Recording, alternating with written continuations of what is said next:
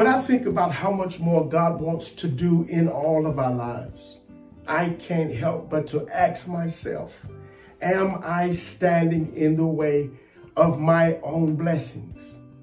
Of course, we all understand that God doesn't force his will upon any one of us. And as a consequence, we sometimes live with the decisions that we make, and that hasn't always been good. Doing things in our own strength has been costly. That explains why you and I have put up walls in our lives, barriers that defend entry. But sometimes we put up walls so high, it can distract our response to God. There's so much more to your life. So let us lay aside every weight and the sin which does so easily beset us. And let us run with patience the race that is set before us. And remember, don't let your walls define you.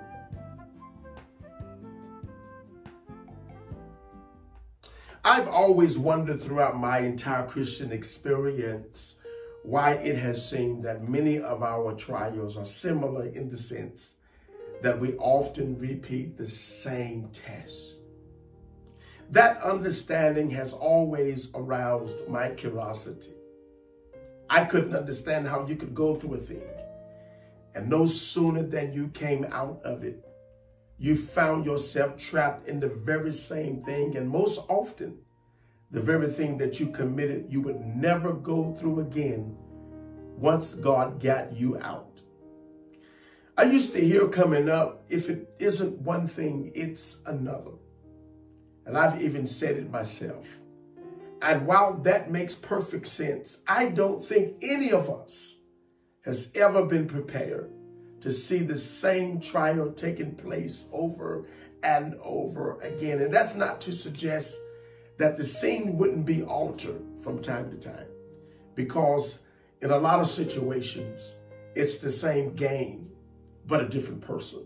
The same trap, but a different group of people. Same pain, it just came from a different source. But in reality, it's the same set of circumstances happening repetitiously. And none of us are prepared for reruns. None of us are prepared for the same thing recurring. And because we are not prepared for the rhythm of semblance, we have taught ourselves certain survival tactics, certain strategies, a certain mental ability that establishes personal safeguards to ensure security. That's pretty much how we have ended up at that will never happen to me again.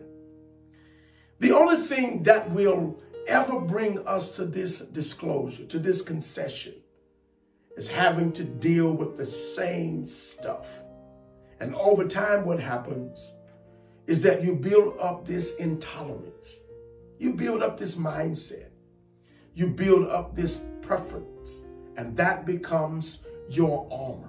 That becomes your resistance, your fortress to that thing never existing ever again in your life. And for the rest of your life, you are prepared to guard your decisions, because nothing is supposed to hurt you like that ever again. This is what we've told ourselves without end. You told yourself, I'm not dealing with this anymore. And then it happened again. And then it happened another time. And then it happened the third time. Have you ever wondered why it has seemed that all of your tests are the same? And as a consequence, it leaves you in a certain place. I call it the unwilling place. It's that place in your life that says, no more. It's that place in your life that says, I don't need friends. It's that place in your life that says, I don't care, and what's the point? And I'll never love again. And I'll never be used again. And I'll never trust again. And when you get to this point, nothing gets by you. And that can be a problem. The reality is that something has happened. And as a result, something is wrong with all of us in a mystifying way.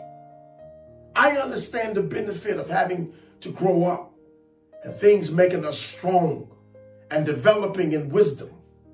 But you don't go through constant attack and not have side effects. As a consequence of our pain, we all have obsessions. We all have phobias. We all have aversions. Let me say it another way. All of us have been hurt. All of us have been through weathery conditions, and vacillating between conflicts has built up resistance. Going back and forth has cost you and I. That's why today admits that we are vulnerable to boundaries. We're vulnerable to stipulations. And when there are boundaries, and these boundaries are met with the understanding that God doesn't force his will upon our lives, the question that I want to force upon you this morning is this: how do we excel to the next level of what God wants to do in our lives if there are confines, if there are barriers? If you'll indulge me, I would like to answer that question with a statement. God can't fulfill our expectations and neither our confidence if we don't address our enclosures, which means that walls in our lives must be torn down. In other words, there's a part of you that has to surrender. There's a part of you that has to let go of the past. There's a part of your mind that has to be untied. Your emotions has to be reset. I don't care how much you say you believe God for this or that you believe God for that. Your expectations will not be fulfilled until you address where you went wrong. That's why you have been so restless. That devil has come to torment you. And God is saying you will not find fulfillment until you finally deal with your enclosures, your weaknesses. And your weaknesses are as follows. You don't trust anybody. You don't believe in anybody. You don't want friends. You don't feel like talking. You have been so hurt. You don't know where to take your next step. And could it be, as careful as you and I need to be, that we are missing opportunities because we fear letting go? Could it be that we're taking our frustrations out on the people who need to be in our lives?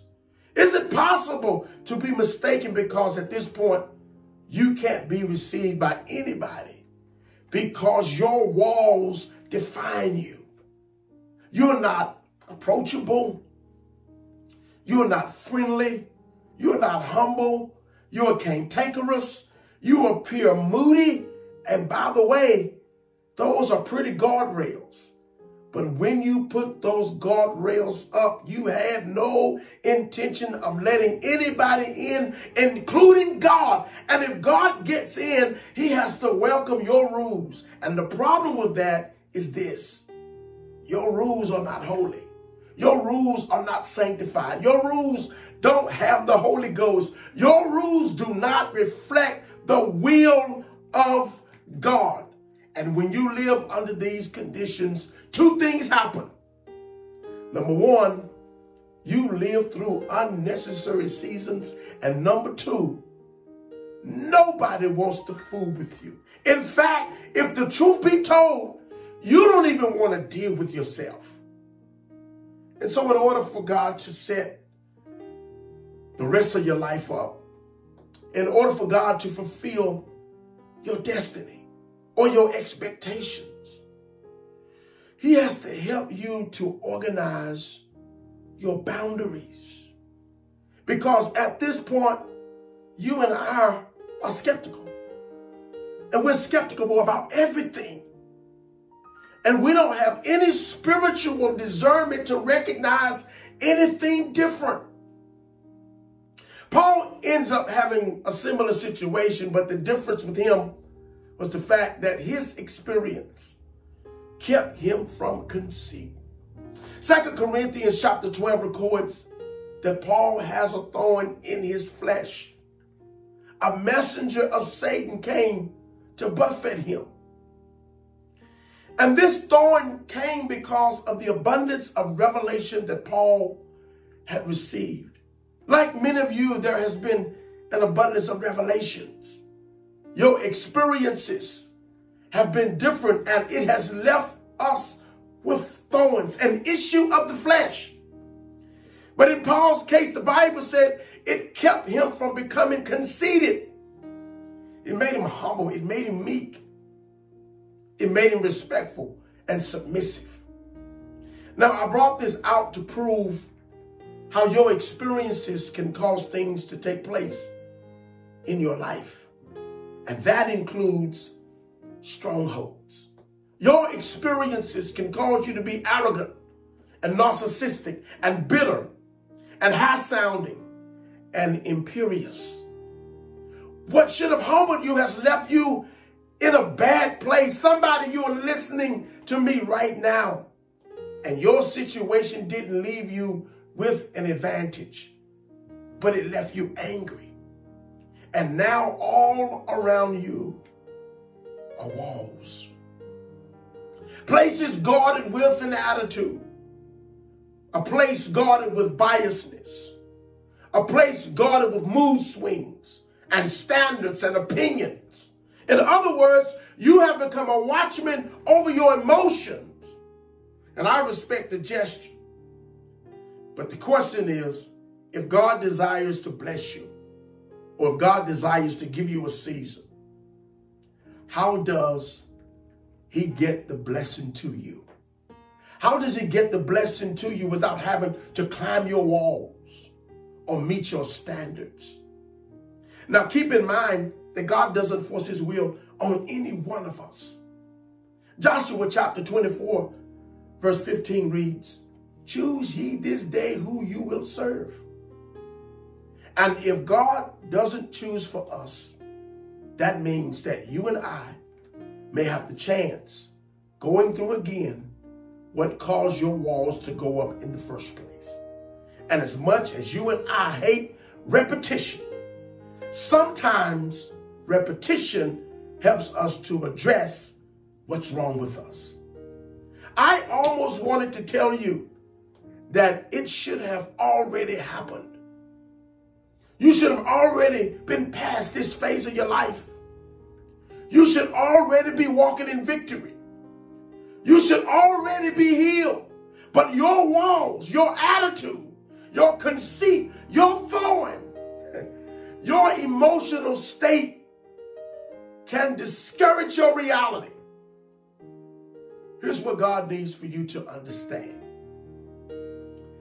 If you are going to be better mentally, if you're going to be better physically, if you're going to be better spiritually, if you are going to advance or walk into the next season of wholeness for your life, your walls must come down.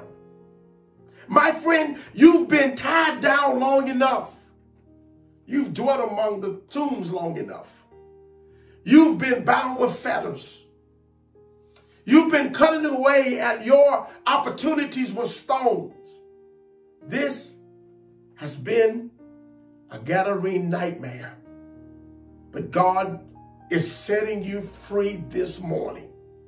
I rebuke every devil and every unclean spirit that desires to bind you in the name of Jesus. Every wall, every boundary, every stipulation, I declare and decree that you are whole. I pray this word blesses you. And I pray heaven's best for you and your family. Thank you for this opportunity. Until the next time.